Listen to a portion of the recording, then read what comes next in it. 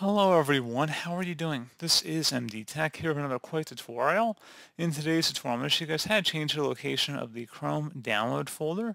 So this should hopefully be a pretty straightforward process here, guys, and without further ado, let's go ahead and jump right into it. So we're going to start off by opening up the Chrome web browser, and then you want to select the three-dotted icon up at the top right. Go ahead and open up the Chrome menu, and go down and select the settings button. On the left side, select downloads. And now on the right side underneath downloads versus location, go ahead and select the change button. And now go ahead and just select whatever folder directory you want to select as a new default download location. And then you would select folder. So again, you would just select the select folder button. So just select that. And it should change immediately up here. And if you ever want to change it back or go to a different location, again, just would select change.